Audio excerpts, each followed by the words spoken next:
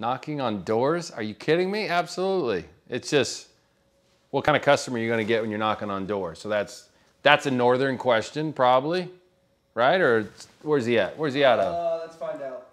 Let's say knocking on doors. Let me rephrase that, all right? Knocking on doors, I think he means commercial or residential. My first term, because this is the way I got taught, you knock on house doors. You knock on every door that has a pothole. So do I agree with knocking on doors or disagree? I love knocking on doors. I think it takes a different person to be able to knock on a door and the customer come to you and ask, why are you bothering me?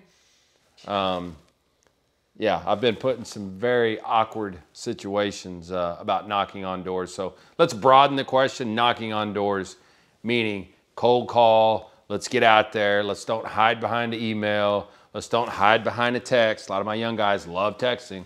I'm like, did the customer respond? No, they haven't texted me yet. Text you? Can you please pick up the phone and call them? Or can you drive by there and go see them?